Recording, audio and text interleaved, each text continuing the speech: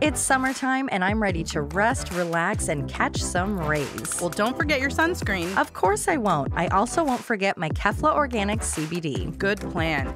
Kefla Organics is one of my favorite ways to relax and enjoy the benefits of CBD, whether I'm at home with a tea reading some true crime or laying at the beach on my day off. Kefla Organics is a fair trade, vegan, refined sugar-free CBD company. And at KeflaOrganics.com, you'll find chocolate bars, hot cocoa, chai lattes, and more, making the taking of CBD a lot more enjoyable than a regular tincture. And Murder in the Rain listeners can get 20% off using the promo code RAIN20. So follow at Enjoy Kefla on social media and visit KeflaOrganics.com. Use the code RAIN20 at checkout to save 20% while enjoying guilt-free, stress-reducing, sleep-assisting, delicious Kefla Organics CBD products.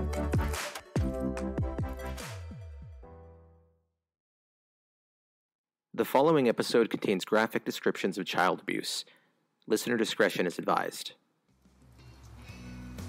I'm Emily Rowney. And I'm Alicia Holland. This is Bill Camp, the voice of Forensic Files 2 on HLN, and you're listening to Murder in the Rain. According to the 2009 Oregon Child Welfare Data Book, there were just over 55,000 reports of child neglect and abuse made to Oregon DHS in 2005. Many of those reports were investigated. Some of them were confirmed while others were closed. But by the end of that year, 18 of those children were dead. Today's case is about one of those deaths, the horrendous abuse that led to the death of 3-year-old Karly Sheehan from Corvallis, Oregon. If she were alive today, Karly would be 18 years old. Maybe she'd be planning for college or traveling to Europe to see her family. But she's dead, and her death was prolonged. It was painful, and it was avoidable. Thanks to Karly and the law that followed her death, maybe other children will be removed from their situation before the same fate befalls them. There are a lot of people who may turn away from today's episode because it involves the repeated abuse of a child. Perhaps they feel they're too sensitive and they want to avoid the trauma that those around them endure on a daily basis, or maybe it's just too sad and too hard to hear. To paraphrase Karen Spears Zacharias, the author I interviewed for today's case, imagine how hard it would be to have lived through it if it's that hard to listen to it. The truth is, those of you who are listening are likely not the people who need to hear it. You're here because you enjoy true crime. Maybe you like the way we tell a story or that we focus on the Pacific Northwest. Or maybe it's because sometimes we tell you a case you've never heard before. But whatever the reason is, you're already here listening. Sometimes the people who need to hear these stories are the ones who don't listen to us, or they avoid the news, or they don't want you to tell them about a case you heard on a podcast because it's too scary, too dark, or it involves children. Those are the people that need to hear it. The fact is, whether people hear it or not, it happens. But the more we know what to look for in child abuse, the faster a child can be saved.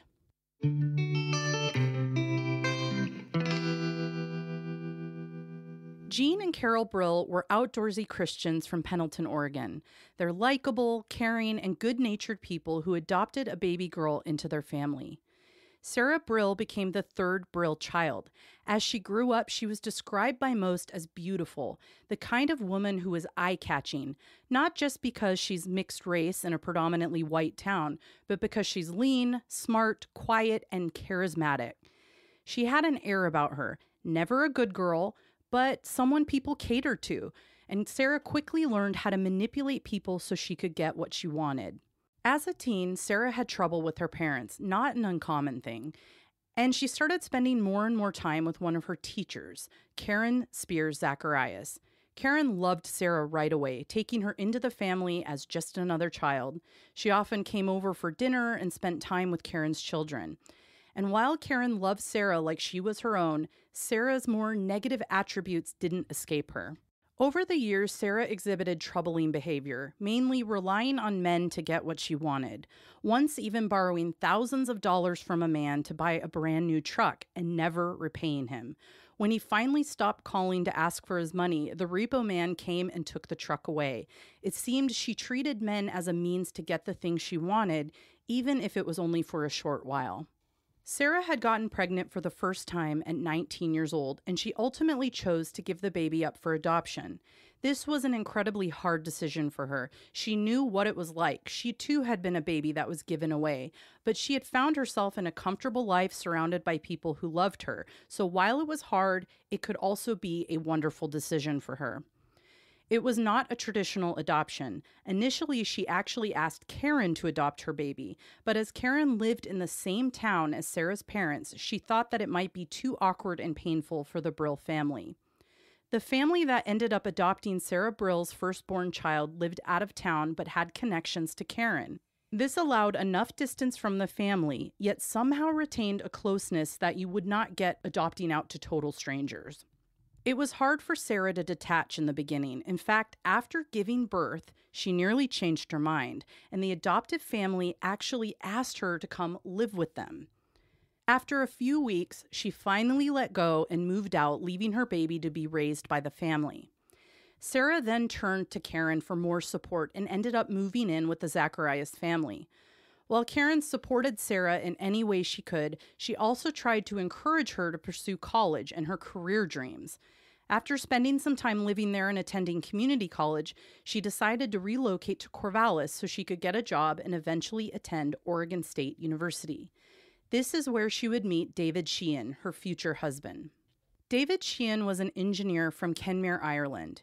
He found himself in the quaint town of Corvallis in 1996 when he and a couple other 100 Irish employees came to train at the Hewlett-Packard campus. After training, David ended up permanently moving to Oregon and eventually met Sarah Brill.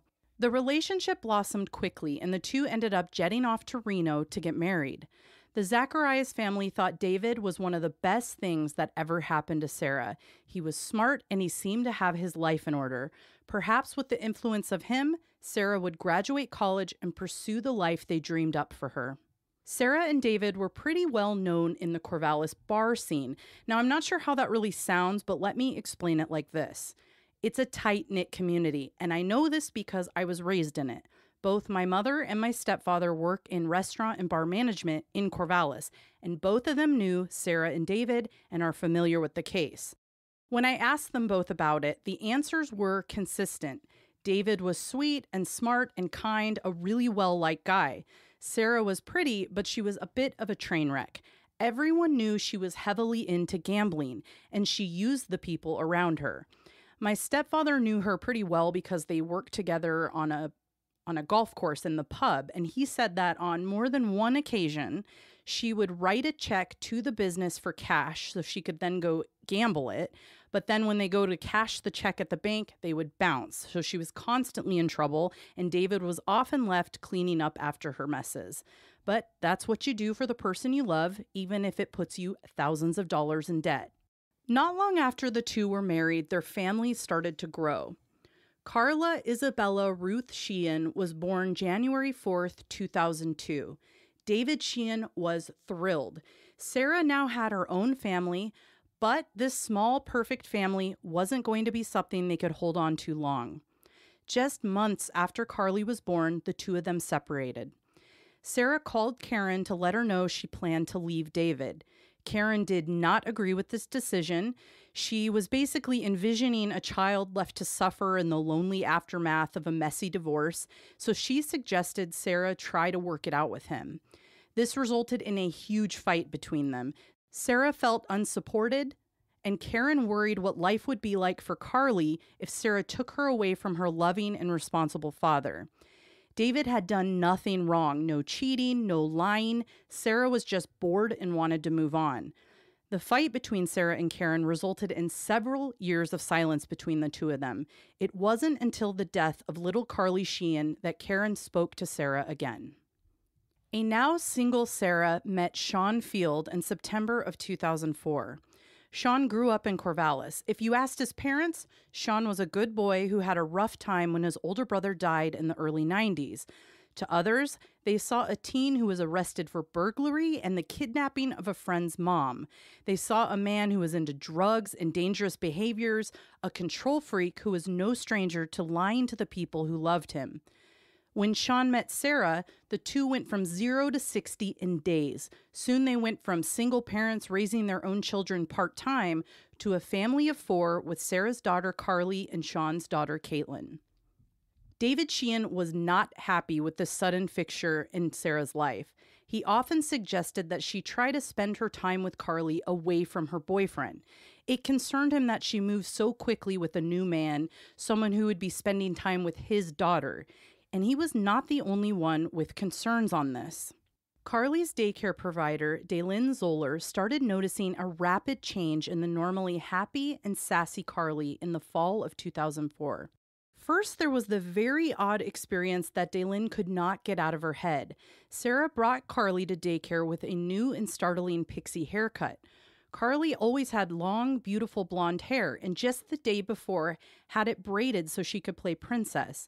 When she asked about it, Sarah pulled out the braid that had been in her purse and showed her this incredibly matted length of hair. She told her she couldn't get the knots out and ended up having to cut it. Daylin wondered what could have caused such significant matting in a toddler's hair in just one night. Then, not long after, the child's hair started falling out. She brought up her concerns to Sarah, and Sarah described that the hair loss was normal. It ran in her family. But little did Daylin know that Sarah was adopted, and even if someone in her family had a genetic issue with hair loss, there's no way that could have been passed down to Karly.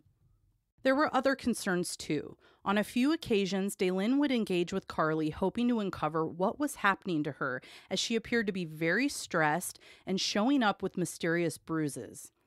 Karly mentioned to her that her daddy hits her and that her daddy bites her. Daylin was very questioning about David. She didn't think he would ever do these types of things, but it's alarming when there's a child clearly reaching out for help and telling someone that she trusts that someone at home was hurting her. On another occasion, Daylin witnessed Karly playing pretend with a toy telephone. She heard the young girl doling out fake punishments to her father for going potty on the floor. It was clear that it was a role reversal, that she was perhaps reenacting something that had happened to her. Daylin questioned the term daddy because she was a regular fixture in this child's life, and she could see a difference in the girl based on the custody schedule. Her parents often alternated weeks, so on weeks when Sarah had her daughter, Daylin noted that Karly was always tired, she was hungry, and she would regularly cry for her father. There were days when the child would even sleep for up to 6 hours at daycare, which is completely abnormal. She also knew that Sarah was in a relationship with a new man. Having been a provider for many years, she unfortunately was not new to these types of warning signs. Daylin often tried to gently probe for more information from Karly. She uncovered that Sarah was working at night when Karly was in her care, and that in her absence, she was leaving the child with her boyfriend Shawn, who also had a daughter. She even told Daylin that she didn't like being there with him and that he spanked her. She brought up her concerns to David and insisted that he take her to the doctor. He agreed, and she reminded him that she was a mandatory reporter. But rather than worry about that, he seemed happy to have someone else besides him bringing up concerns about the living situation. I was just going to say, I'm not blaming or anything like that, but just curious why you're talking to the parents that the kid is voicing concern about instead of just calling it in. Well, I definitely think there was more to the story on why she was so adamant it wasn't David, because she was used to seeing kids who are being hurt by boyfriends or like random men. Men. I get that. Like, I've had this kid a million times, so I get where they like suddenly are sleeping all day and they're suddenly acting different, and they can only sleep at school because it's the only safe space. Like, I get all that, so I'm wondering why. Like, you know that shit, so that's when you call. So I'm just wondering why. Yeah, I don't know. I think, and again, not a blame, just more of a curiosity. I think they were pretty close. Like, she clearly was tracking the behavior. Mm-hmm. So she kept very, very detailed notes about everything this kid was saying and doing, and it lined up exactly with the schedule. So I think she was likely just reaching out because she had concerns about the mother and the mother situation. But yes, agreed. It is odd that she would talk to either of them. You call on everything because it's better to be calling and be wrong than to not call and be wrong. That's all. Daylin Zoller called DHS in November of 2004 to report the troubling signs of abuse she saw with Karly. A few days later, the Department of Human Services started an investigation on Karly Sheehan. They noted that she had been acting strange, her hair was falling out, and that she had unexplained bruises. Karly's parents took her to the doctor on several occasions to look into why Karly's health was deteriorating. Her doctor said it was stress. She's pulling out her hair as a way to cope with the stress of mom having a new boyfriend. Perhaps the irregular schedule with her parents was enough to incite the nervous tics. The bruises? Well, those are just everyday kid injuries from playing. A few days after the call, DHS caseworker Matt Stark was assigned the assessment for the possible physical abuse of Karly Sheehan. He immediately spoke to the woman who reported it and received her detailed notes on the family. He was also told by her that the parents had made a doctor appointment for the child based on her suggestion. After receiving plenty of information from Daylin, Stark reached out to a contact in the police department who worked abuse cases, Detective Karen Stoddard. He also called Dr. Karly Sheehan, the medical director for the Child Victim Assessment Center. Now, while he consulted with her, he did not ask her to see Karly. Standard procedure would be that if there was suspected abuse, she would be seen by the doctor, particularly this doctor. However, since Stark knew the parents had an appointment with their doctor, he made an exception and assumed it would suffice. Huge mistake. At the doctor appointment, Matt Stark surprised David and Sarah Sheehan. During the examination, Stark inquired with the parents on additional details. He asked Sarah if Karly was ever left alone with her new boyfriend, Shawn, and she told him no. Stark also wanted to speak with Karly when her parents were not around, hoping he could get additional information. This proved incredibly difficult for him because she constantly cried for her father. The appointment ended with a few blood tests to rule out anything serious, and Matt Stark saying that the DHS investigation would continue. So while there was no definitive, yes, this child is being abused, there was certainly not enough information to close the case.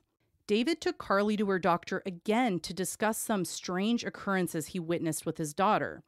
One day when she was frustrated, she started hitting herself and pulling at her hair. He called Matt Stark, who suggested he take her back to the doctor, who explained it was likely continued stress and anxiety, no escalation to a doctor with child abuse training. And I will say this, witnessing that may have really swayed Karly's father to be less suspicious of his ex-wife and her boyfriend.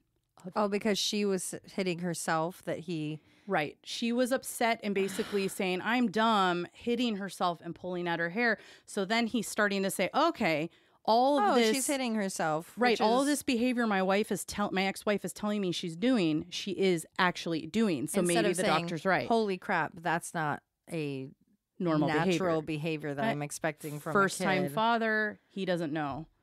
A major alarm bell for me is that at some point, it looks like Stark had actually uncovered that Shawn Fields had a record. He had a history of domestic abuse against his former wife. And yet, even knowing that information, he still appeared to keep this case to himself and allow the family to take Karly to her personal pediatrician. Knowing that there's a new male figure in Karly's life with an abusive past was not enough for him to turn this case over to Dr. Sheehan. What came from all of these visits and DHS investigations was that Sarah promised David, the doctor, DHS, that she would limit Karly's time with her boyfriend and that she had never and would never leave Karly alone with him. Perhaps if Karly got back on her regular schedule with just mom and just dad, things would go back to normal and Karly's stress and anxiety would lessen. But then there was a shift. David Sheehan suddenly found himself under investigation for child abuse. It seems Matt Stark had his eyes trained on Dad. He brought him into his office where David thought he was going to be discussing Sarah and her new boyfriend and ends up being told they were investigating him. He spends the next hour defending himself, writing on a whiteboard, recounting his timeline of his travels. He answered question after question. David was now not only fearing for the health and safety of his child, but he's worried about his own safety. He was petrified he was going to get deported and forever be away from his daughter. And now again, Matt Stark is suggesting there is grounds for abuse, saying the father might have done it, yet he does not ask the doctor to review Karly. This guy sucks. Sure does. At this point in the investigation, Sarah has completely moved in with Shawn Field. She was paying his rent and bringing her toddler into this environment, an environment that Karly was clearly not comfortable with. While Sarah is adamant with DHS that no one was abusing Karly, not her boyfriend and not the father, she claims that the child's stress is leading her to hit herself. So even knowing that, wouldn't you want to keep her away from him? Yeah, you'd think so. So now, even though she's saying there's no abuse, she's now keeping a diary. And in this diary, she is reporting the things Karly does, when she pulls out her hair, and every time she mentions that her daddy is hurting her. Very suspicious. How interesting, too, that as the investigation starts, she's suddenly keeping a diary and suddenly documenting all of these things, almost like it was a planned alibi or something. I know, it's odd. Not long after they told David Sheehan that he was suspected of abuse, Detective Karen Sauter and Matt Stark closed the case. On December 7th, 2004, they noted that the case was unfounded for abuse and attributed the child's injuries to the doctor's suggestion that the living situation induced stress and that the abuse was actually self-inflicted. And again, let's point out that at no point during the investigation did a doctor who was trained in child abuse assessment ever see this child. On December 11th, Karly was delivered to David looking very bad. This was her week to be with her father, and in a normal week, they would exchange her at a local coffee shop, somewhere public. But this time, Sarah drove Karly to David's house, and this is not something she ever did. When they arrived, David was shocked. The child before him had a swollen eye, a scratched face, and hardly any hair at all. He took his daughter into his arms and held her while he considered what was he going to do. He now had no question in his mind that Sarah's boyfriend was hurting his daughter. This was clearly not self-inflicted. And he ended up taking photos of Karly that night to document exactly how she looked when she was delivered to him. He even brought her over to a friend's home to show them. He wanted a witness to see what she had looked like after he had just received her from her mother. And then he picked up the phone and called 911? After David was able to get a frantic Karly to sleep, he called Matt Stark to file a DHS report. He left him a voicemail as Stark didn't pick up because he was on vacation, and little did David know that someone who had been at his friend's house, someone he wasn't friends with, was a mandatory reporter who had called the police. That night, the police came to David's front door. He explained the situation, that his daughter had been delivered to him from his ex, Sarah, in that condition. He took photos, and the officer ended up leaving and telling him he was going to go to the ex's house to double-check the story. How, if you're under investigation and it's been implied that you've abused your child, how do you not even move and just call 911? Again, I'm not trying to victim blame. I'm just saying, that's wild to me that you wouldn't go, holy crap, I'm not moving and you're not moving until the cops get here and we're having a conversation. Yeah, we're all different people. Obviously, if it were me, I wouldn't have let her leave. I would have kept my ex there and called the police right then. That's exactly what I would have done. Anyway. But everyone in this story made missteps, which you'll soon learn. The police officer then drove straight over to Shawn and Sarah's in the middle of the night, and he did find that the story was corroborated. They told him that the injuries were self-inflicted and that she had been seen by a doctor and diagnosed with these stress issues. The officer did file a report, which would eventually go back to Karen Sauter, the detective. And again, mistakes were made. No one other than Karly's dad took photos of Karly that night. The abuse report of Karly Sheehan would now go to someone new because Matt Stark was out of office. Elizabeth Castillo was the one to finally review the officer's report from the late-night visit to David's home.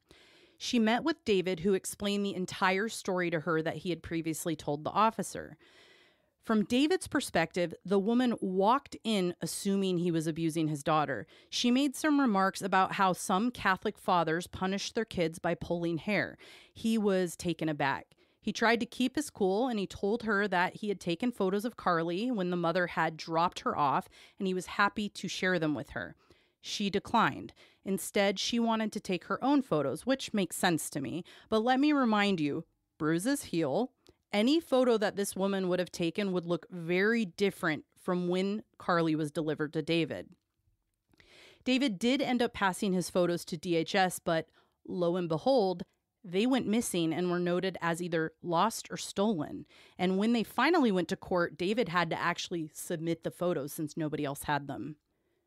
While the case has now been reopened, Karly is still seeing her own pediatrician.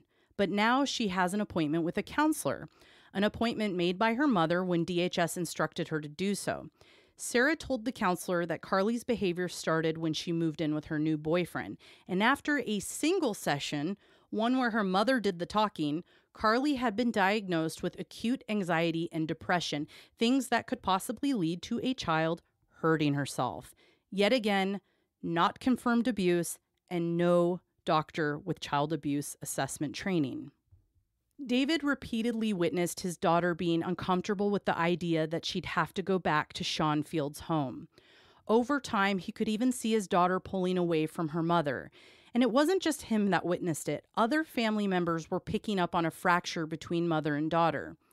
On a family trip to her grandmother's funeral in California, Sarah's family saw her scream at the crying toddler, telling her to shut her mouth and that she didn't want to hear her. The family overheard Sarah telling anyone who would listen that David didn't have much to do with his daughter and that she was basically a single mother doing it all. But anyone who knew them knew this was a lie. David paid for everything, all of her child care. He doted on her. He was pretty much her only real caretaker, even as an infant. In Karly's file from when she was delivered, the nurses noted that David was the primary caretaker and that he was the one that took her to newborn classes. Sarah wanted nothing to do with it. Sarah was described by her own family members as lacking an emotional attachment to her own child. The co-parenting between David and Sarah was more tenuous than ever. When David would bring up Karly's new injuries to Sarah to inquire about them, the conversation would turn from regular everyday bumps and bruises to a very argumentative situation where Sarah would suggest that she's going to start taking photos of Karly when David returned her so that she could use them to get full custody of their child. In May 2005, Karly spent time with her maternal grandparents in Eastern Oregon. Her grandmother noted that she had weird scratches in her armpits and that the young girl cried for her father constantly. When her grandmother inquired about her parents and their significant others, Karly got very upset when discussing Shawn. I believe she called him poopy, and that when her grandmother asked if she was spanked by him, she would just have like a long pause, say no, and then like run away, clearly avoiding any kind of conversation about him.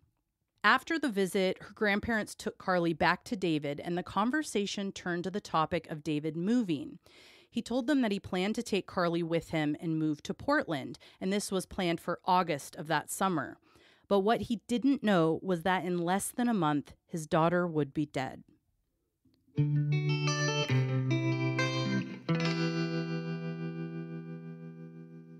The night of June 2nd, 2005, Karly was spending the night with Shawn Fields and his 9-year-old daughter. Sarah was working, then golfing, then partying. In fact, she was noted as actually been caught by a police officer in the parking lot of her work doing a little bit of something with a local fella. When she got home, Shawn blocked her from entering the room where Karly slept. He said that she was finally sleeping, that she had terrible allergies that day, and that she really should just leave her alone to get some sleep. He then mentioned that Karly had also hurt herself a little bit jumping off of a bed that night. Sarah did not force her way in. Instead, she waited to check on her till later that morning. On the morning of Friday, June 3rd, Sarah thought Karly was in a depressed mood, and it was possibly due to a pain in her eye, which was swollen shut. She called her father and inquired about what allergies could do, if your eyes could swell shut. And by how she was describing the issue with her eyes, the father said, give her some Benadryl and she'll probably be fine.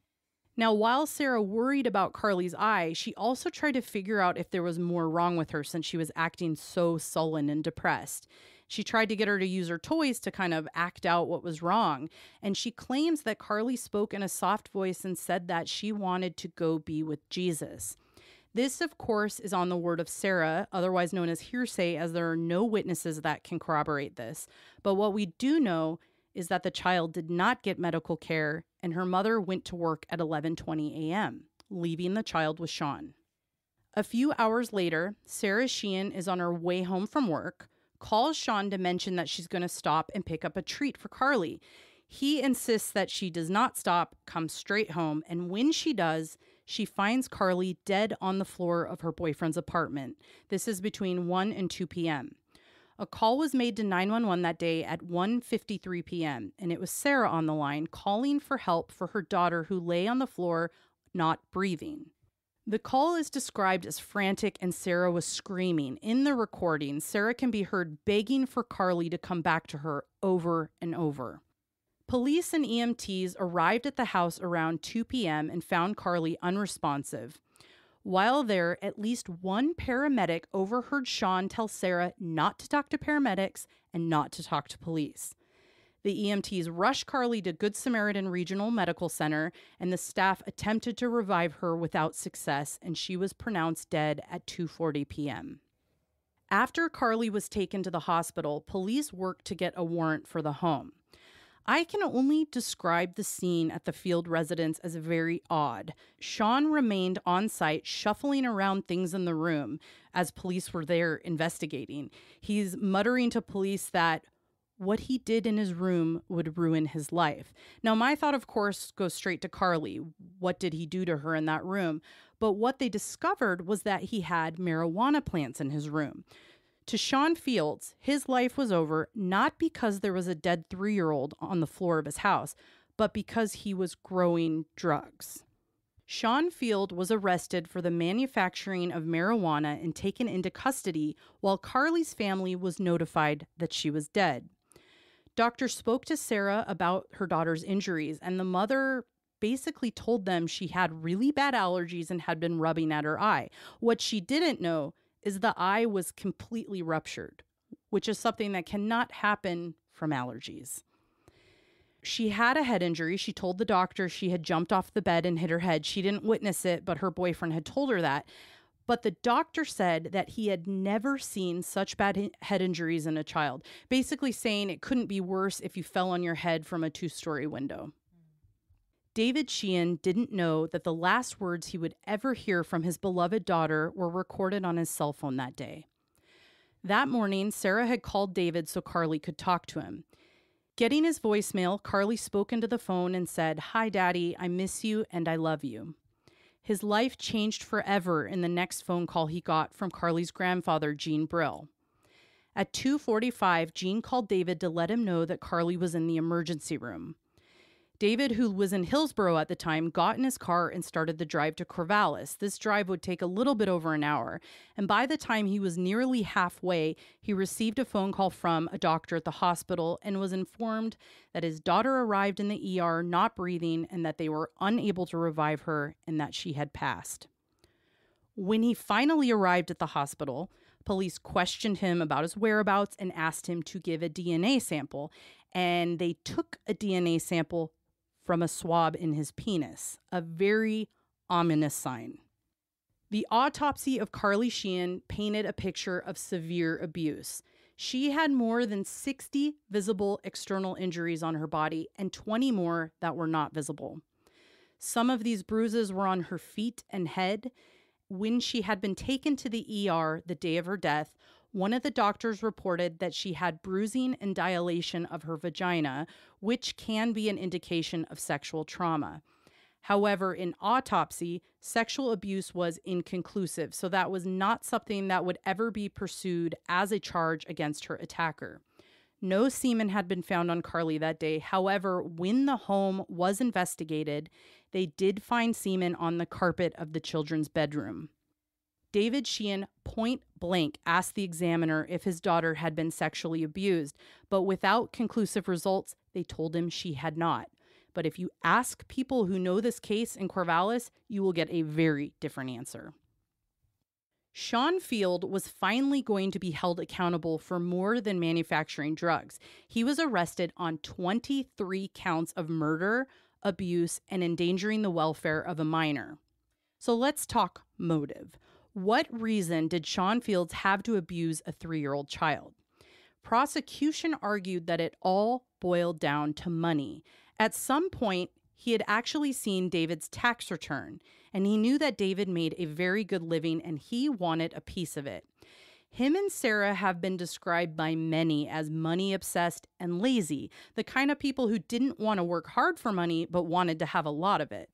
Field's goal was to abuse Karly and make it look like her father did it. Then Sarah could get full custody and a big monthly child support payment from David. What was presented to the jury was that Fields used Sarah Brill to support this story by lying to the police and pointing the finger at David, as well as helping him detail the abuse in photos and in her diary, and regularly pointing out that Karly was blaming her dad for the bruises and hair pulling. I also don't know that you need a motive when it comes to attacking children. I think that's such a level of... Not that motives are an excuse, but it's like... You're a child abuser. I get it. Yeah, I think you are. So I doubt that you went through like, I know how to get money. I'll just beat the crap out of your kid. It's like, no, you're a child abuser and they needed something to lock you away. I think it's definitely just like a tradition of court that every crime has to have a motive. Right. And in this case, they determined it started out with financial gain, but turned into something he enjoyed. What also came out was that Fields was hiding a homosexual lifestyle and that for some reason he feared Karly would talk about it. Now, they pulled records that he had many friends on a website called gay.com. This is where he would line up sexual encounters.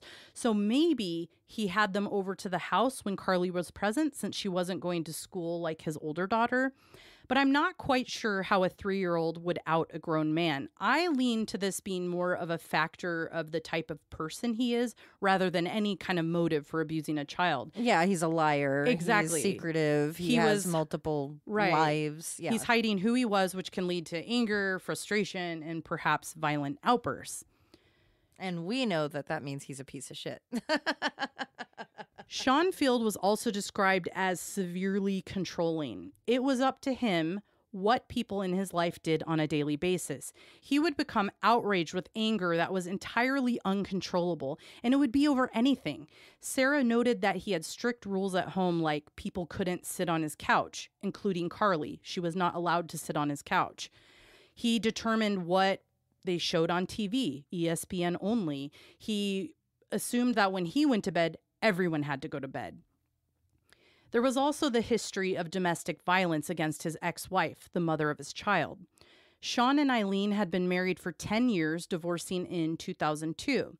Eileen testified in court to the abuse she had suffered at the hands of her husband, as well as the animal abuse she witnessed him inflict. She had also been the primary focus of his abuse. She had been strangled, smothered, and even kicked down a flight of stairs.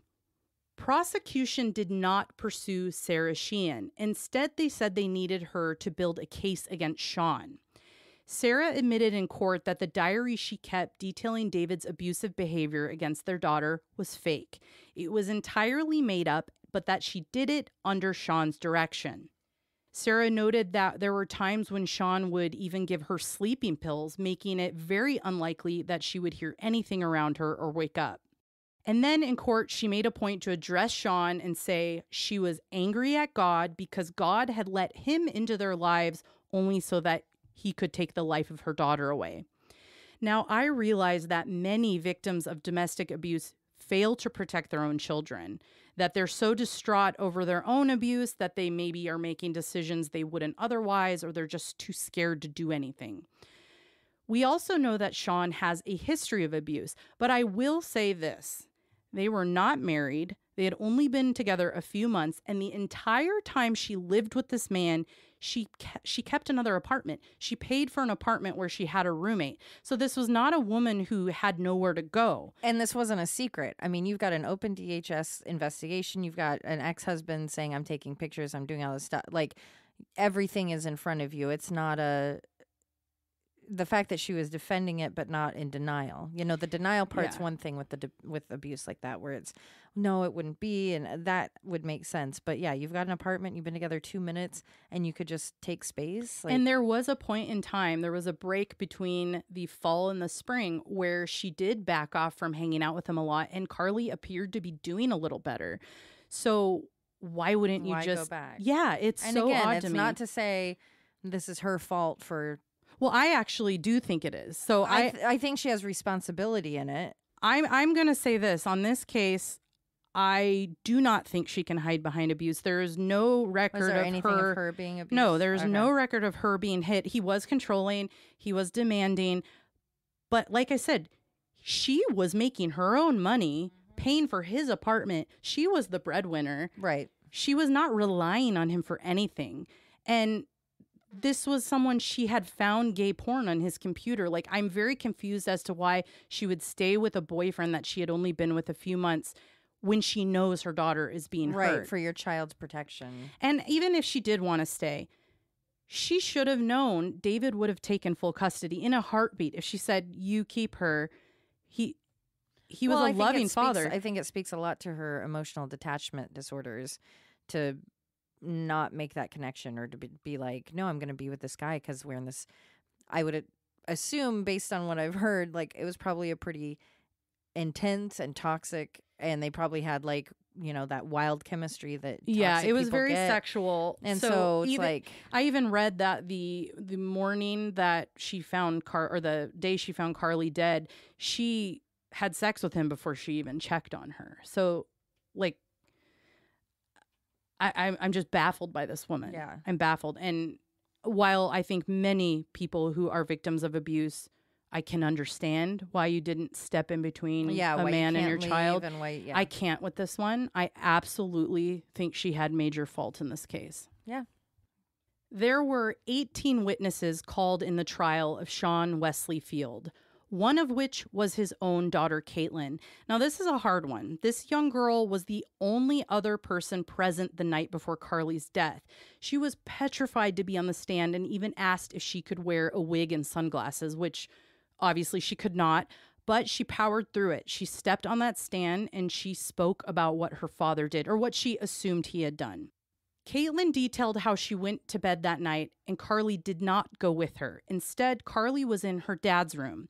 She could hear crying and she could hear Karly making sounds, and she could also hear what she described as spoon spanking, the sound of Karly being hit with a wooden spoon, something that this child knew the sound of. The eye injury that Sarah Brill found on her daughter the morning of her death was noted by experts to be consistent with having been hit by a wooden spoon. Broken wooden spoons were indeed found in the garbage of the Field residence. Both Karly's and Shawn's DNA were found on those spoons. Prosecution described to the jury that Shawn Field killed Karly after 2 separate sessions of abuse. Field sealed his own fate and proved this to be true with his own desire to try to pin the abuse on Karly's father. Karly was in Shawn's care while her mother was out golfing with her friends, something she did every week. I think it was every Wednesday she went golfing with them. Now, after he had spent the day abusing Karly, he stopped to take pictures, instructing her to smile for the camera. Now, get this, the photos prove the exact time he took the picture. This is a time that he was known to be alone with her. In the photos, she is looking at the camera, her eyes are focused, and while she was clearly under distress, she had been crying, she is cognizant because her eyes are focused on the lens. Now, that timestamp is 1:22 p.m. Now, had the beating stopped there, all the experts think she would have been alive, but what happened was that it continued. The medical examiner and the forensic pathologist noted that the head trauma that killed her would have happened less than an hour after she was struck. So right there, Shawn himself proves that he was the only one who could have done this to the child. So ultimately, what's proven in court is that he beat Karly, strangling her, evidence of which was found on her neck in the form of redness, with like something being wrapped around it, as well as tearing on the inside of her upper lip, which was consistent with being smothered by a pillow. While some of that trauma could have caused deprivation of of blood and oxygen to her brain, it would not have killed her.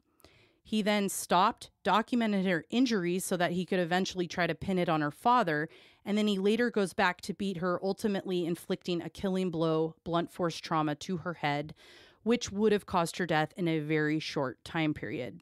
Field was found guilty beyond a reasonable doubt of Karly Sheehan's death, and I'm going to read from the sentencing memorandum in the court documents. On November 3rd, 2006, the jury returned verdicts indicating that they found beyond a reasonable doubt that Shawn Wesley Field killed Karly Sheehan. Further, the jury found beyond reasonable doubt that the defendant had assaulted her, shown extreme indifference for the value of human life, used a dangerous weapon in assaulting Karly, withheld medical attention, and most significantly, tortured her. Evidence showed that the defendant began with a financial motive, but that the jury found the defendant progressed to the point where he was intentionally inflicting intense physical pain as a separate objective apart from any other purpose. The counts he was found guilty of are as follows: 3 counts aggravated murder, 1 count murder, 2 counts felony murder, 3 counts murder by abuse, 4 counts manslaughter 1 count of manufacture and delivery of a controlled substance within 1,000 feet of a school, 2 counts endangering the welfare of a minor. It was now up to a judge to determine if he would be sentenced to concurrent or consecutive sentences and if he would ever see parole. While the defense asked the court to give him concurrent sentences, Judge Holcomb announced that the assaults would be counted as separate and distinct criminal acts, which meant consecutive sentences. I'm super impressed with this judge, by the way. The judge then sentenced him to 46 years and 5 months in prison, and thanks to Measure 11, which sets a mandatory sentence for serious crimes, he would never be eligible for parole. But whether or not he'd be eligible for parole was moot because in 2015, Shawn Field died in prison. Field had been living with both cancer and AIDS, something he had contracted prior to going to prison. And I say, good riddance. Sarah Brill continued to have controversy follow her. Like me, many are unsatisfied with the state not pursuing charges against her for the death of her daughter, who died as a result of her continued insufficient parenting, allowing her 3-year-old daughter to be left alone in the care of a boyfriend who she describes herself as controlling, angry, and abusive. And after finding gay porn on his computer, she actively searched to see if there was a trace of child porn. But she still left her daughter alone with him. Now, for me, I would think she had an idea she was going to find it if she went looking for it. If that even crosses your mind, why are you leaving your kid with him? Exactly. Karly's Angels was dreamt up by Sarah Brill. In fact, she won a magazine award for her efforts with it. Glamour magazine bestowed Sarah with Reader of the Year for her essay about her work with Karly's Angels. They flew her to a party where she met and was photographed with celebrities like Uma Thurman. Karen Spears Zacharias wrote to the magazine on behalf of David to ensure they were aware of who they were rewarding, a woman who many suspected leveraged her daughter's death to form the illusion of a nonprofit that would benefit people like Karly, when in fact it was likely to pad her own pocket. And as far as I know, that charity didn't last long. It no longer exists. And Sarah has a new name now. And if I had it, I would tell it to you because I absolutely believe she's at fault here. After Karly's death, David Sheehan has worked to find ways to help other children. In cases like this, restitution is often made to the victim's family. David created a children's advocacy foundation in Karly's name for these payments. He's a huge supporter of the ABC House, an abuse intervention center in Albany, Oregon. His stance is that if a center like that had intervened with Karly, today would be a very different situation for him. He raised funds to put in a new playground at Avery Park in Corvallis and dedicated it to the memory of Karly. I visited Karly's grave and the playground this past weekend and was incredibly moved. I stood there trying to, just a fraction of me, trying to understand what it was he could possibly feel each day. And while I have sadness and tears and anger and outrage over her death, I can never understand the anguish that he feels when he thinks about the memories he has or the dreams he had for her that she'll never reach. I commend him on his efforts to make things better for other children. Nothing can bring Karly back, but perhaps the efforts he has put forth could stop it from happening to someone else. David has since remarried and has started a new chapter in his life, but he does continue to give interviews and talk about what happened to Karly as an effort to educate and incite change. Progress was born from this utterly tragic event, and that is Karly's Law. Karly's Law was enacted in 2007, and what it does for Oregon is ensure that a child will receive medical attention by doctors trained in abuse within 48 hours of a suspicious injury during a child abuse investigation. Now, this might not sound like a whole lot, but if we think back to Karly, DHS was called by her babysitter who knew something wasn't right. An investigation ensued, and she was only ever reviewed by her personal doctor, who might have been a great doctor, but was not formally trained in abuse. Now, had Karly been seen by a doctor who was trained in abuse within 48 hours of the injuries, I wholeheartedly think we would have a different outcome today. Karly's Law was brought to the Oregon House of Representatives and was sponsored by Sarah Gelser.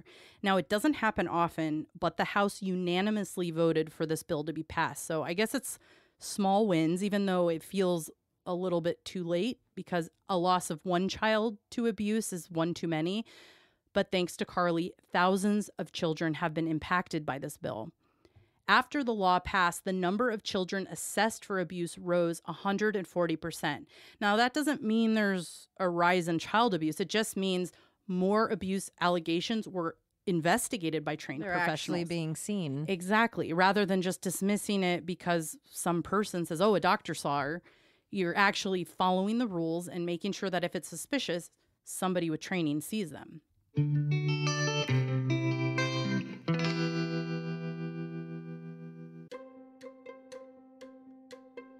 Hey, Alicia, have you given much thought to home security? I mean, we do host a true crime podcast. It would be nice to have peace of mind, but it just seems like something that doesn't fit my lifestyle. That's what I thought too, but then I found Simply Safe. So let's play a game. You tell me all of the reasons why you don't have a home security system, and I'll blow your mind with some reasons why Simply Safe is a good option for you. Yay, a game! Okay, number one, cost. You know, I'm very thrifty, and home security just screams expensive. Simply Safe has tons of packages so everyone can stay safe on a budget. You can cover just your front door or get sensors on every window and cameras in every room. But for 24-hour coverage, it starts at just $15 a month. Okay, well, paying some stranger to come set up a security system for me in my house during a pandemic doesn't really sound that appealing. Honestly, I'm a little surprised you wouldn't welcome a guy in uniform into your house, but not to worry, it's totally DIY. I set up my own system in 20 minutes. But if for some reason you need help, they have someone you can call. Okay, smarty. How about for those of us, as example, you and I, who are renters, we can't even paint a wall without permission. How do you expect us to install a huge security system into our homes without damage? That was my biggest concern as well, since I'm a renter. But you don't have to put holes in your wall for Simply Safe. All of their sensors use 3M strips so you don't damage the paint. Even if you move, you can take your system with you. You do love a good command strip. Well, I guess that covers all of my concerns, but I'm sure there are other systems out there too. Why Simply Safe? Well, you mean besides the thousands of real customer reviews and myself telling you it's great? Well, U.S. News and World Report named it the best overall home security of 2020. Why not take a little bit of stress out of your very stressful life and invest in your own safety and security? Check out Simply Safe today. Murder in the Rain listeners who sign up with Simply Safe get a free HD camera. Dude, free stuff. Okay. I'm going to check it out by going to simplysafe.com and using the promo code /RAIN, which is what you, dear listeners, should do to receive a free HD camera. That's simplysafe.com /RAIN. Karen Spears Zacharias is an author and just so happens to be someone who is very close to the Sheehan family. When she heard of Karly's murder, she reached out to David to get his blessing to write a book about what happened and to share Karly's story. I got the chance to speak to Karen about her book, A Silence of Mockingbirds, and her experience with the Sheehan family. Okay, so your book on the Karly Sheehan case comes from a really interesting perspective, and one that I find that is pretty uncommon in true crime books, and that's from someone who actually knew the family. Why don't we get started just letting our listeners know a bit about your history with Sarah Brill? Sure. So we were living in Pendleton at the time, raising our own 4 children, and my husband was a teacher, and I was a substitute teacher, something I've done off and on for many years. I've taught at the university level, but I've always kept my foot in the door in the high school teaching because I just enjoyed that age group. And I was substitute teaching at a small place outside of Pendleton called Helix, Oregon. And there was this girl I had in class. She was, I think, about 14 at the time. And she was incredibly attractive. She was mulatto or mixed race, which was something you didn't run into very often in Eastern Oregon because it is primarily, I think at the time I was living in Pendleton, our African American community was under 5%, maybe as low as 1%. It was pretty significant. I grew up in Georgia during the time of civil rights and integration and all of that. So it was quite a different demographic for me. And so I was just naturally attracted to her. She was very talkative in class, so it was hard to ignore her. The reason she was going to school out in Helix is because she had already been in trouble in various classrooms in the Pendleton area. I knew Sarah's parents because her mom was a teacher as well, special ed teacher up at the junior high. And I shortly thereafter began working at the newspaper and became a columnist and reporter for the newspaper there. So I was pretty, if I didn't know them, people knew me. Right. Because of the high profile nature of the job. Sarah would come by to talk about boyfriend trouble, or a lot of times she came by to talk about her relationship with her mother, which was very strained. I knew Sarah was adopted. I knew growing up in the South, the issues that African American children face when thrown into a white populace. I knew that it couldn't be easy for Sarah to not know who her parents were, not know where she was from. So did you feel like you took on kind of a motherly role with her? Definitely. She referred to herself, and I referred to her as, the other daughter. I had 3 daughters. They absolutely adored Sarah. She was part of the family, and we embraced her. When Sarah was in her freshman year of community college, and she was attending the local community college, Blue Mountain Community College, Sarah got pregnant, and she was 18 or 19 at the time. But she came to us when she was pregnant. She asked us to adopt that baby. And I'm like, wait. Sarah's pregnant. She was adopted. Her parents live in town.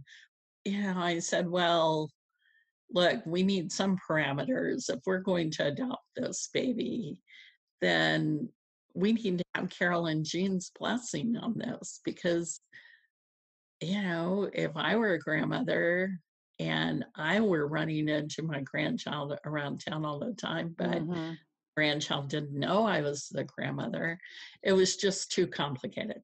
Right. So what we did was we set up a parameter with Sarah that said, okay, Sarah, we're willing to do this, but first we need the blessing of your parents. Well, she just didn't understand that at all. She just, thought that was ridiculous. But she agreed to it. And Carol and Jean, naturally, were opposed to it. And I don't think they were opposed to it at all because of who Tim and I were. But seeing your grandchild being raised by other people. Just seeing your grandchild. I introduced Sarah to a girlfriend's mutual friend, that kind of thing, who she had a large family too, but she wanted to adopt. And that is what Sarah ended up doing, was adopting that baby out to this mutual friend's baby family. It was following that birth and that whole scenario that Sarah came to live with us, because there was crisis after the baby was born. And how do you think that impacted her, having been adopted and then giving up a baby for adoption? Do you think it affected her pretty strongly? Yes, absolutely. Absolutely think that it was one of the hardest decisions she's ever had to make. At the time, the big crisis was that she had called me when she went into labor. Her parents had put her, with her agreement, I think, into a home for unwed mothers, which I thought was just absurd. Sarah was 19 years old. Wow. Who goes into a home for unwed mothers? That seemed, granted, this was the late 90s, early. It feels much older though, like the 50s or 60s. Yes, it was very archaic to me, very archaic. I did not agree with it. I didn't like it. I did go visit her. I was up in Tacoma. I just thought it was the most absurd thing I had ever heard of. There is no shame, no reason to hide this. Sarah knew that I had gotten pregnant when I was a senior in high school, and I had had an abortion. And so we kind of had that bond in all of that. Mm-hmm. And so when she went into labor, she called me and said, I want you to come. Well, I asked her, is your mom there? And she said, yes. And then I asked her if the adopted mom was there, and she said, yes. Well, I really, truly wanted to go, but I didn't think I belonged there. And it was a hard thing for me emotionally to not be there, because I had always been there for Sarah. Mm-hmm. We had a very tight relationship. She was very angry that I wouldn't come. And I felt like, what would I do? I would be there for emotional support for Sarah, which I suppose was valuable, but I felt like I would be a threat to her mom and to the adoptive mom. That was, I don't know if it was the right decision. It felt like the right thing to do at that time, but that's what I did. Mm-hmm. I didn't go. And then about 3 days later, when she's checking out the hospital, the adoptive mom calls me, and she's hysterical because Sarah doesn't want to let the baby go. Mm. And I thought she'd be a good mom. What happened was she ended up going home with that adoptive family and staying with them. Oh, because she wasn't sure about it? Or yes, because she wasn't. So she ended up going home with them, with the baby, and staying there for about 6, I don't know. I can't remember how long it was. It was a time period, maybe 6 weeks.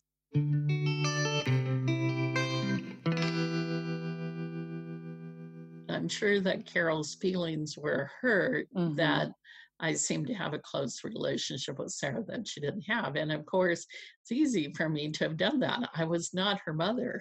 Right. I did raise 3 girls. I know the process. They let her stay until she felt comfortable leaving the baby. That was generous of them, but it was also, they're in it for themselves too, right? Right. There's I was reading a Scottish philosopher this week, Adam Smith, and he talked about how we have concern for other people, but oftentimes our concern for other people is based in what's best for us. That's true. It is true. It's human nature. And no condemnation at all about that. But they had a vested interest to be kind to Sarah. They had a vested interest in inviting her into their home. They wanted to adopt that baby. So when she finally decided to leave and give up her baby to them, was it a clean break? Did she just leave, or was she still in contact? She was still in contact. It was not a clean break. And there was lots of tears. This was a very emotional time. And Sarah was at crosshairs with everything in her life at that point. And so Tim and I talked, my husband and I said, Sarah, look, just come live with us. You don't have to go back home. You can come stay here. And, you know, we have a bedroom for you. You can come here. You can be part of the family until you decide what it is you want to do. And so that is what happened. The baby went with the adopted couple, and we kind of adopted the mother. So Sarah came and lived with us. She was with us quite a while, which we loved. I mean, she'd been part of the family for a while. She was going to college up at the community college. She had a part-time job, but she began seeing somebody. At that time, they were just building the Umatilla Reservations Casino. Mm. And that was big news in Eastern Oregon at that time, and throughout the state, of course, because what you saw politically happening was a power shift going from, you know, the state old white men to the tribe. Right. Which was, so I was very busy at work on that. When she started dating somebody from there, I just began seeing things that I was not comfortable with. I noticed this guy that she was dating from the tribe, he wasn't from Eastern Oregon, not the kind of guy that I would have thought Sarah would have dated. To say it was homely would not be a stretch. So clearly she had her reasons for dating him then. Yes, and it had nothing to do with being attracted to him. It had everything to do with his bank account. I see. I started seeing this as a pattern, not only with him, but with several others. I became concerned about it. Did you talk to her about that? Yeah, we did, but in a gentle way, not in a overbearing way. Just so how long did she stay with you? You know, it's hard for me to remember, but I think it was I want to say like 9 months to a year. I remember she was there over Christmas, into the spring. We kept talking to her about going away to college. I felt like she needed to get out of Pendleton. Mm-hmm. And see the world, you know, Tim and I had both traveled a lot, so we wanted her to have those experiences, get out of here and find people that she was very bright and loved to read, loved to write. So we shared those things in common. She just had a bigger personality in a quiet way. But she did eventually decide she was going to go away to college. But it was, I don't know, a year or two later, she showed up with this guy and she was married. And so you didn't know about him before they married? No. So she shows up and says, surprise, I'm Sarah Sheehan now. Yes, and that's exactly what she did. So what did you think? What was he like? Well, I mean, you know, again, we are the open arm kind of people. So we're like, bring him into the house. And then she told me that David had been in Corvallis working for HP, and they met and developed a relationship. And at some point she went to Ireland with him. We loved David. I mean, actually, what I was thinking at the time is this is really good for Sarah. I felt like I knew that in my own marriage, I had had a pretty chaotic childhood myself. I knew that my marriage and the good-heartedness of my husband had helped heal a lot of the hurt that I had dealt with growing up. Sure. And so that was my hope for Sarah, was this is good. David is It seems David like is maybe she could get some stability and right. identity from that. Right. Yep. Like he's focused. He was an engineer. He made a decent salary, and he was all about education and supportive of her pursuing her education. He absolutely adored her, and that was obvious. And she seemed more settled than I had seen her since I met her. And we stayed in touch from that point on. They were back in Corvallis, living that life. And Sarah called to let me know that she was pregnant. And we were thrilled over that. I think she told David on Father's Day that, they were going to have a baby. And Karly was born in January, early January, and the girls and I made a trip down there. I think it was near where Karly was being christened. David was a devout Catholic, and I think Sarah had maybe joined the Catholic Church at that point. Anyway, we went by, saw David and Sarah, met Karly, loved it, just continued our talking on occasion, seeing each other when we could, that kind of thing, when she came up to see her parents. I remember this part clearly. I was driving my car and the phone rang and I answered it. It was Sarah. So I pulled into the Safeway parking lot, and I did not know at that point that Sarah was in town. That was not how she approached it. She was calling and we just chit-chatted a little bit, and then she told me that she and David were getting divorced. And it just did not go well for me at that point. I probably, could have reacted differently, should have reacted differently. But because of the emotional chaos going on in my own life at the time, I just lost my cool with Sarah. And I mean, I knew Sarah really well by that point. I knew her like I knew my own children, which is to say, I knew what her strengths were. I also knew what her weaknesses were. So for your perspective, was it her basically getting bored or giving up and just wanting to move on? Yeah, from my perspective, it was I've done this, done that. I'm bored with it. And so now I'm to the next thing.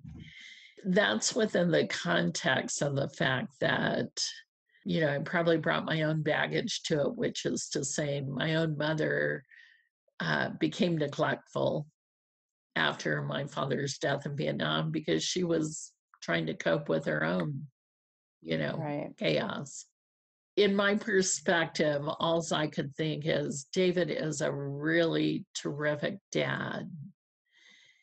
And I didn't think Karly would be in danger, but I did absolutely feel in that moment that she would be neglected. And that terrified me. And my response to that terror was anger. David knew nothing about the argument. He didn't know. I mean, my relationship with David was built on my relationship with Sarah at that time. I was really angry with Sarah because here I was, on this lifelong journey trying to reconnect with the dad I had lost. And here was Sarah going to put Karly into a very similar situation. I just couldn't cope with it emotionally. Yeah. She's going to pursue her own selfish interests, and I'm not going to support her in that. I've seen her do that one too many times. I was trying to work through my own stuff, and sure, I thought about calling Sarah numerous times, but my life was in a gear that I had never known before. Right. So what happens when she comes back into your life? When do you see her So again? that doesn't happen until 2007. In 2007, my son was living in Bend, Oregon. My youngest daughter, was moving to Bend, Oregon. And we are getting my daughter settled into her place. And we had been walking in a neighborhood not far from where she was moving. And as we came up this slope on this particular road, there was a gal standing out in front of this house looked like a realtor.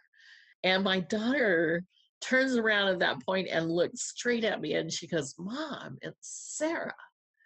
And I was like, "Really? Wow." And just the night before, my son had shown me a picture of Sarah from the paper.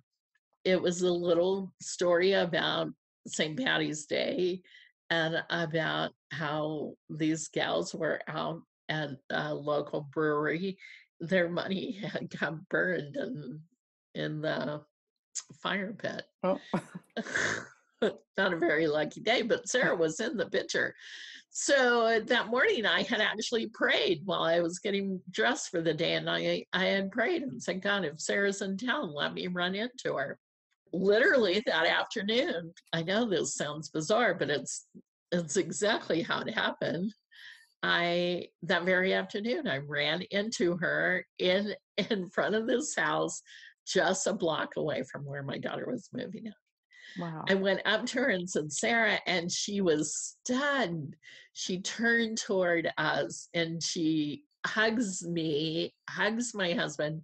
It's like whatever animosity, whatever hurt had happened was gone. Right. In that moment, the way it would be with anybody's family member that you had harsh words and then didn't really repair that, and then you don't see each other for years, and then you run into each other, and then you're like, "I always loved you," kind of thing. Right. And so it was one of those moments, and I invited her up to my daughter's house, and she came, and we were sitting around getting caught up, just talking. And in my mind, I'm thinking that Karly would be 5 years of age, and she would be with David probably for school. She's probably living with David and going to school, because Sarah had indicated what her current job was, and it was, again, not all that stable of a job. And she was doing that. And I said to her, "So is Karly with David?" Like, her whole demeanor changed. My husband said he knew in that moment, but I did not. Like, I didn't pick up on it. When somebody tells me they don't want to talk about something, I'm not the journalist who's going to press you. I'm the journalist that's going to wait until you're ready. But I will wait, like, however long that is. Like, if that's years, I'm okay. I'll still be here when you're ready to talk about it. So when a war widow would say to me, "I really don't want to talk about something," I never pressed war widow. I felt like that would, be a cruel thing to do. So in that moment, when I asked Sarah, "Is Karly with David?" she replied, "No, Karly has passed, and I don't want to talk about it."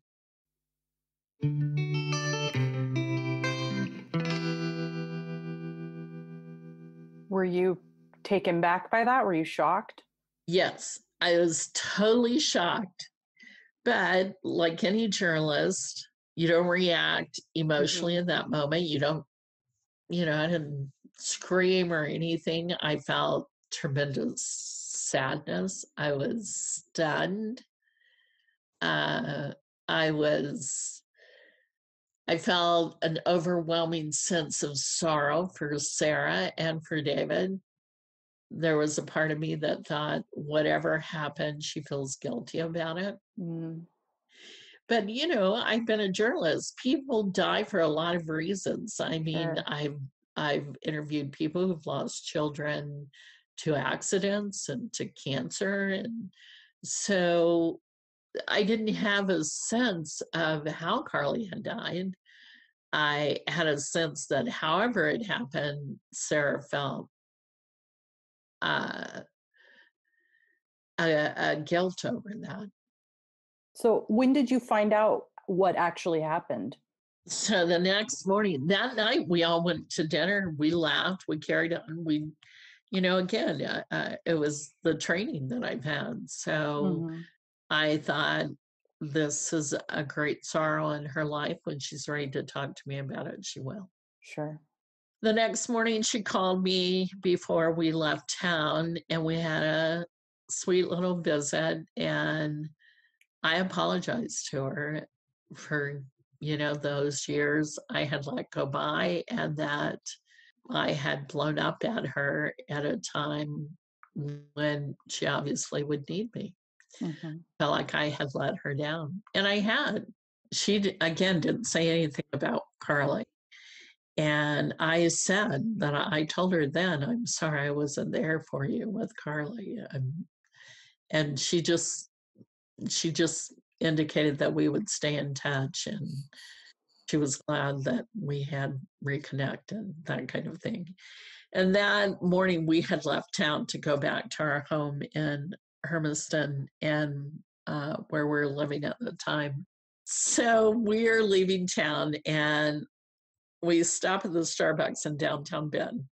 And I get back in the car and I say to my husband, I just feel so bad for Sarah over Karly. I don't know what happened, but maybe it was a car wreck. You know, something happened.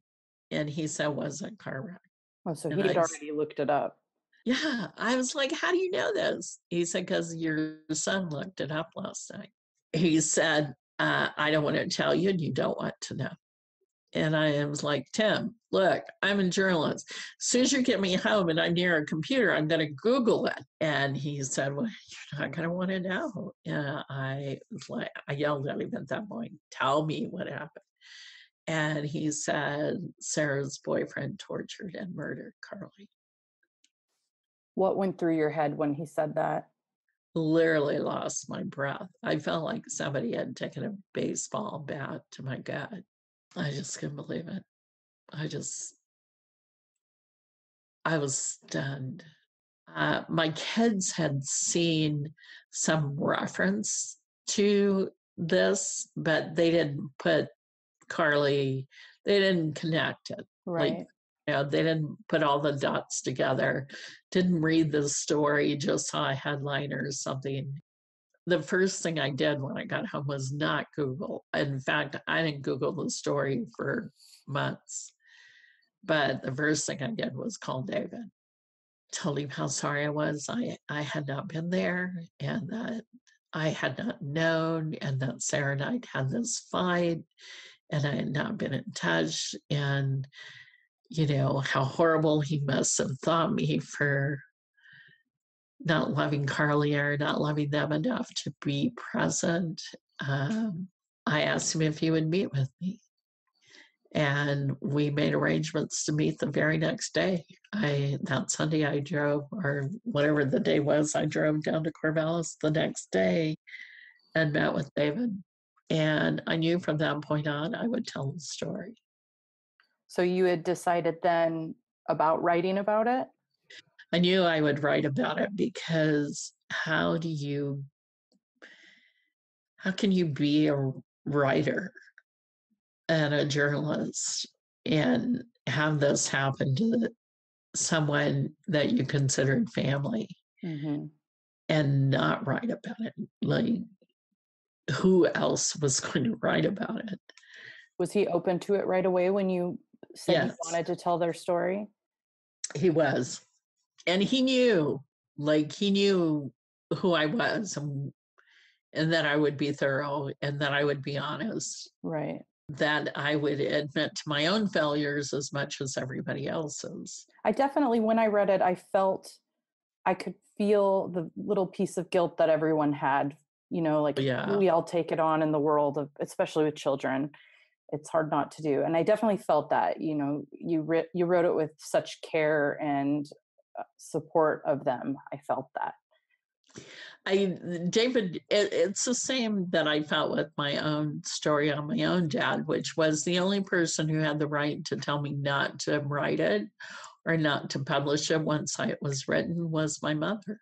Mm. And I gave it to her to read and said, Mom, you're the only person who has the right to tell me not to do this. And she didn't. And David cooperated throughout. Sarah, not, obviously, no. What made all the difference in telling the story is that the defense attorney for Shawn Field, Sarah's then boyfriend, he turned over all of his records to me, boxes and boxes and boxes of police reports. And I mean, it was incredible that a defense attorney would give a reporter or a journalist. Yeah, I thought that as well. When you wrote about that, I thought, oh, that's odd. It never happens. Let me say that. I had been a cop reporter, so it wasn't like I was unfamiliar. But it's kind of like, what is it Flannery O'Connor says about your ability to stomach the truth? Has nothing to do with my ability to tell it. So looking back at having written this story and learning all of the details about what happened to Karly, how did that impact you or change your perspective of Sarah or David or just life in general? Since you have read the book, you know that it made me far more aware as a person, the prevalence of child abuse in a country that claims to care so much about children. Mm-hmm. For perspective here, during the course of the war in Iraq, we brought home something around 6,700 fallen soldiers. In that same time period, there were like 20,000 children who died from child abuse in the U.S. in that same time period. And so here's all this national news being given to these fallen soldiers, and rightly so, and to their families. But here were all of these children. I mean, I kept thinking, if you went to Dover and put out all those little baby caskets and covered them with little baby quilts, because the bulk of child abuse occurs to a child 5 and under. The perpetrator does this purposely because a child 3 and under can't report it, can't talk about it, Karly was murdered when she was 3 years old. Was she articulate enough to talk about it? She was. Was she cognitively able to talk about it? I don't think so. Because Shawn Field was cruel and Sarah was complicit. He tortured her. I mean, that was the amazing thing to me, is that the jury found him guilty of torture, but not enough to put him away for life. The thing that got me when I was reading your book is when you talk about how he even admitted that he knew what to do to a child and not have it look like abuse with the feet and the hair. And I just thought that was so disgusting and premeditated and horrible.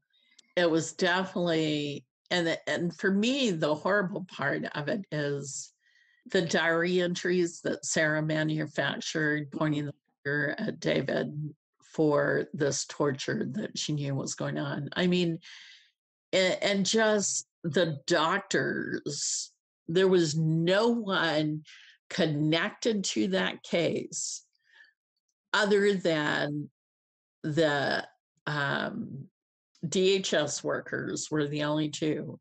Everyone else connected to that case changed jobs within the first year after the case. Went on to do something else, including the pediatrician.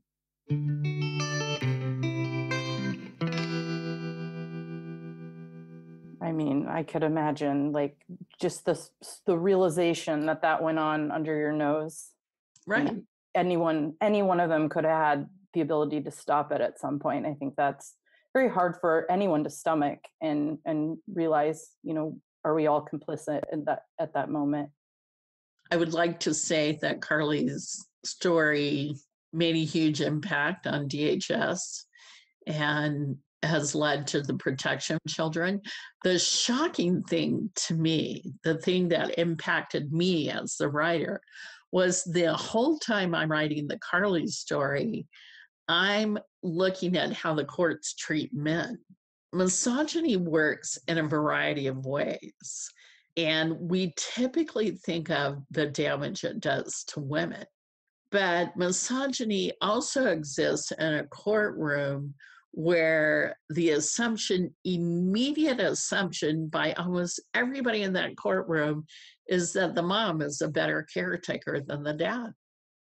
That was one of the hardest things to get through your book, is just the anxiety I had that David was being blamed for all of this.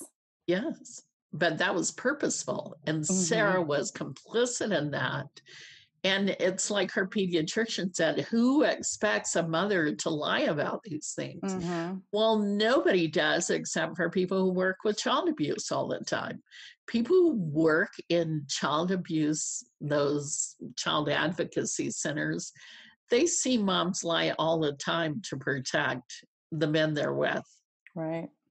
Or to protect themselves over their children. That's how come we lose 5 children a day. 5 children a day in the US die as a result of child abuse that we know about. Yeah, that we know about. What shocked me when the book came out were the amount of survivors of child abuse who got in touch with me. Yeah, I read your ebook, so you included some of the correspondence you had with people, and I was surprised by it, but also I thought that was so neat that people would reach out to you and share their experience with knowing people in the case or just their personal experience. I'll tell you one of the most shocking ones I got. And as a writer, you never think about this. There is a person out in cyberspace that you never see that is going through the manuscript and making sure that everything is put together for the publisher.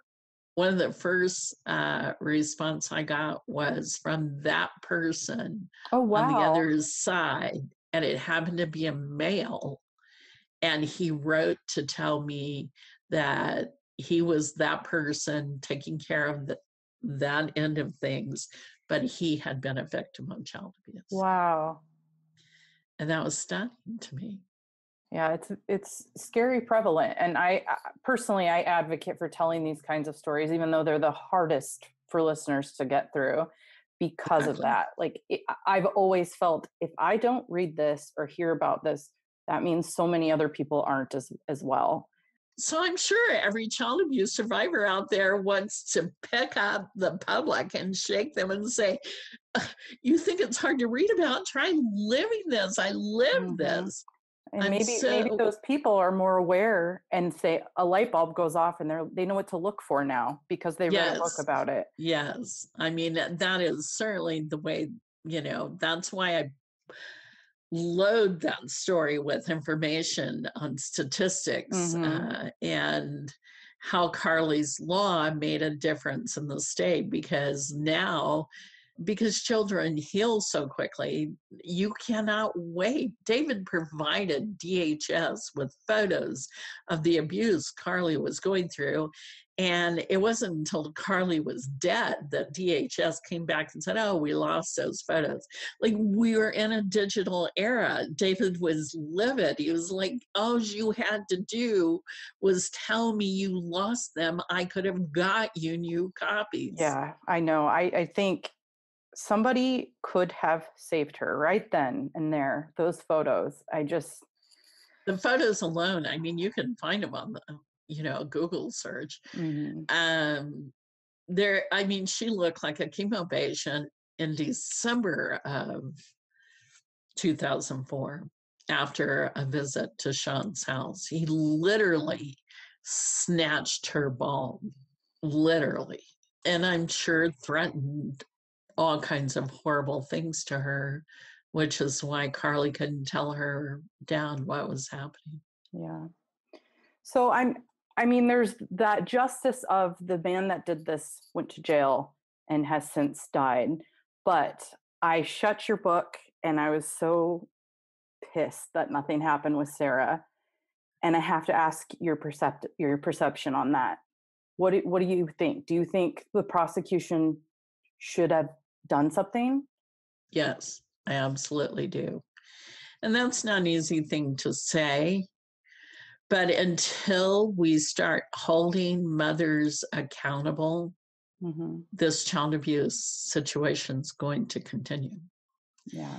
And they are complicit. Sarah was complicit. Sarah did lie repeatedly, even while Karly was laying on that stretcher at the hospital in Corvallis. When the investigator asked Sarah, who do you think did this? Sarah said, David, even though she knew that was an absolute lie. David had been in Portland all weekend. He hadn't seen Karly since he had dropped her off. Sarah was even then, I don't think her protection was for Shawn. Again, I'll take you back to the Scottish philosopher. Her interest at that point was in protecting herself. Yeah. It was always about Sarah. It is still always about Sarah. I can't tell you how many boyfriends of hers I have heard from over these years since the book came out. Just, recently got another phone call. I've heard from girlfriends of Sarah's and boyfriends of Sarah's who, I had one boyfriend tell me that he had purposely given her a drug to get her to be honest with him about what happened to her daughter. Yeah. Did it work? Did anything come of it? No, she would not. She does not. She goes by a pseudonym now.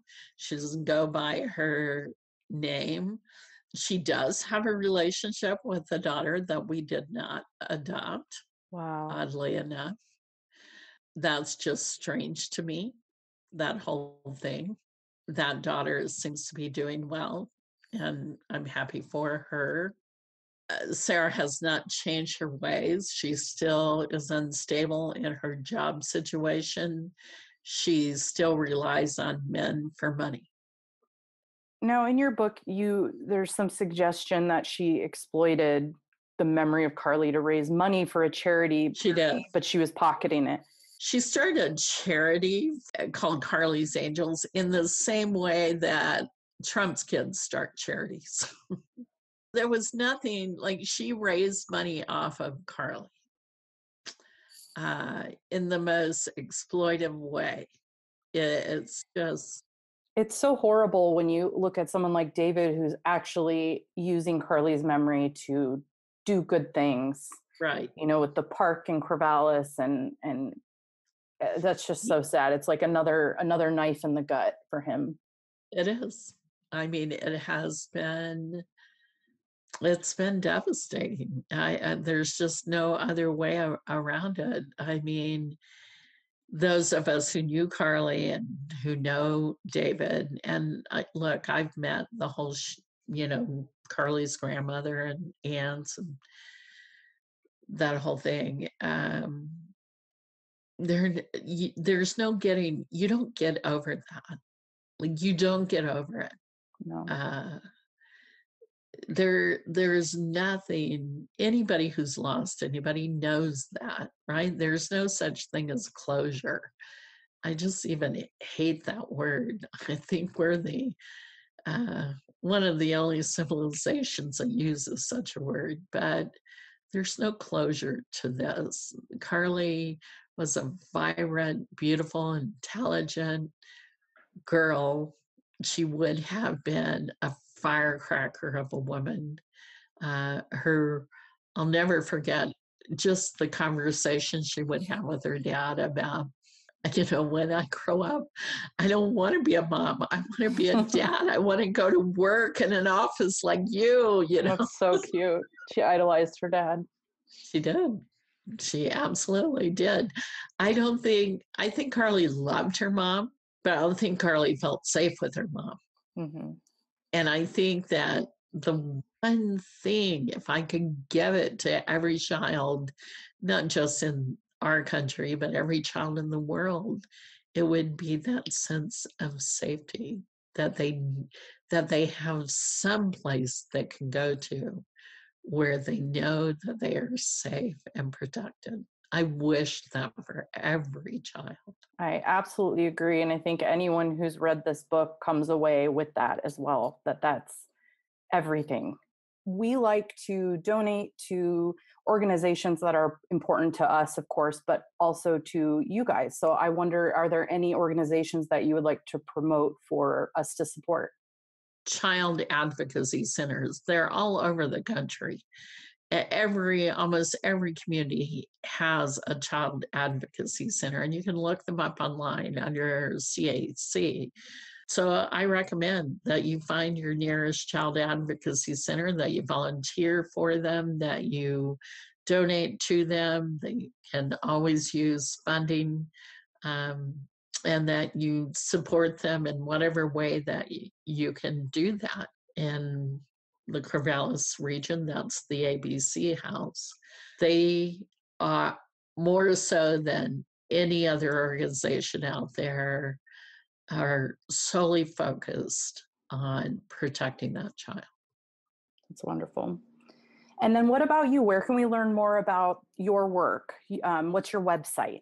So my website is karenzach.com. So it's just KRENZACH.com. Thanks again to Karen for taking time to talk with us about Karly. If you want to know more about the Karly Sheehan case and the details around her family, check out A Silence of Mockingbirds or the ebook version, Karly Sheehan, True Crime Story Behind Karly's Law. In Karen's book, she said, quote, "We blame God when children die as a way of deflecting the truth, a way to shift responsibility away from the real source, ourselves." What I took away from her book is that we're all to blame. Everyone in Karly's life had an opportunity to stop this. DHS officials had an opportunity to stop this. Our government had an opportunity to stop this. So we all have an opportunity to stop this from happening again. Each of us can do our part, whether it's making a donation to a local child abuse intervention center, volunteering your time to programs near you, or just arming yourself with knowledge about child abuse signs. And if you recognize a sign, report it. It shouldn't just be teachers and daycare providers who are calling. Any of us have the ability to call. I was going to say most, especially in Portland, but most numbers for reporting child abuse, they're a really easy number. It's like a 555-5555. But don't call that one. I don't know if that's right. It's not a real number. But put that in your phone. And it's not that scary to call. It's not bad if you call and you're wrong. I've called plenty of times when I'm like, listen, this kid said this one thing. Yeah. And I have to call on the one thing, and they'll take your information. And sometimes they're the nicest people, and sometimes they're a little impatient, but it's fine. Yep. You just give them your information, the kids' information, anything you have as far as like their name, where they live or where they go to school, anything you know about them. So just, if you're going to make the call, write those things down, what you know about the child, what you're calling about, and they'll walk you through it. Don't be scared to call. Don't think it's on somebody else because you're the somebody else. So look up your local DHS or child abuse reporting hotline and get comfortable with the idea of calling it if you see something or hear something. Well said.